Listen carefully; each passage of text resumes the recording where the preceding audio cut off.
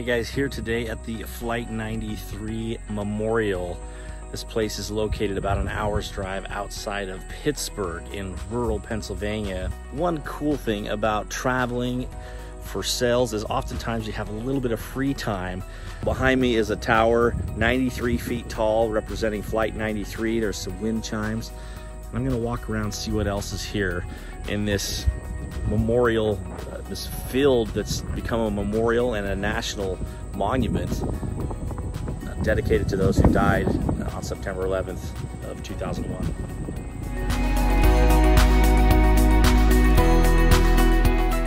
One thing I wasn't expecting is how big this place is. I thought it was just a memorial a few acres big. Turns out it's several square miles. The tower that I just showed is just at the entrance. You drive past that, down a road a couple of miles before you even get to the museum and the crash site. Along the way, there's some trails and there's some overlooks, a few things to do if you want to take in some of the scenery.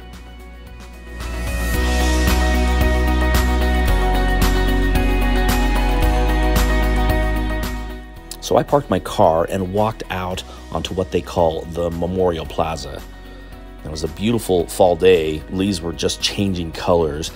But you walk around and you read on these displays what was going on during the morning of September 11th, 2001.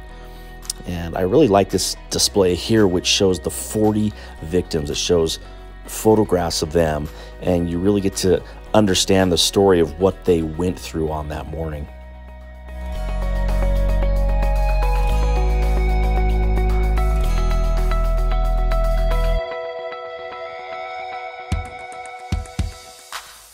From the Memorial Plaza, you walk several hundred yards down this pathway that has this concrete barrier. Now, the concrete barrier exists because this is the outer range of where they found debris from the wreckage of Flight 93. If you looked in the distance, there is a boulder way out there, and that is where the crash site actually was. That was the impact crater was there. They don't let people down there unless it's on September 11th. Or unless you are a family member of one of the victims. Now, if you walk down this pathway far enough, you get to the Wall of Names. And this is a marble wall that features the names of the 40 victims. And interesting because this wall is in the flight path. It's in the flight path that points down to the boulder where the impact crater was.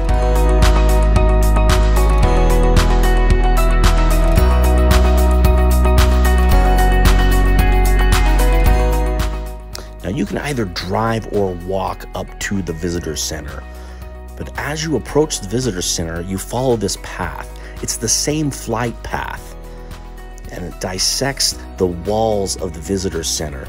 Ultimately, you come out onto this porch, this overlook, and you can see down below you into the field and all the way down to the Wall of Names, and you can even spot the boulder in the distance. It's probably the best view you're going to find anywhere in the area.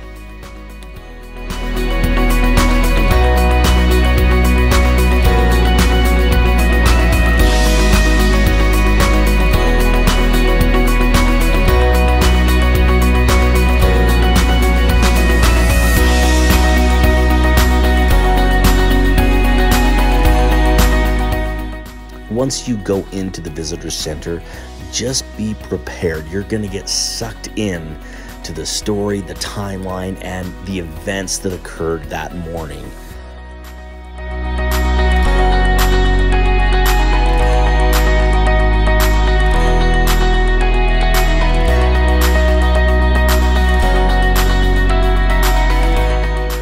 There are newscasts, there are recordings, there are diagrams. They've got calls from loved ones. They've got a whole bunch of information here that just draws you in and absolutely helps you remember what was going on that morning. And really, above all, you get into the mind of these 40 people and what they were going through. Remember, these were the true heroes of 9/11. They fought back against the terrorists. And this display, I thought, was really powerful. It showed the inside of the airplane and what they were facing as they stormed the cockpit. And of course, we know how the story ends in tragedy. And just be prepared that you can breeze through this whole place, but if you spend some time here, it absolutely can be an emotional experience for you.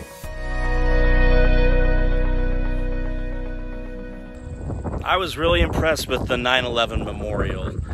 This place definitely brings out the feelings of September 11th.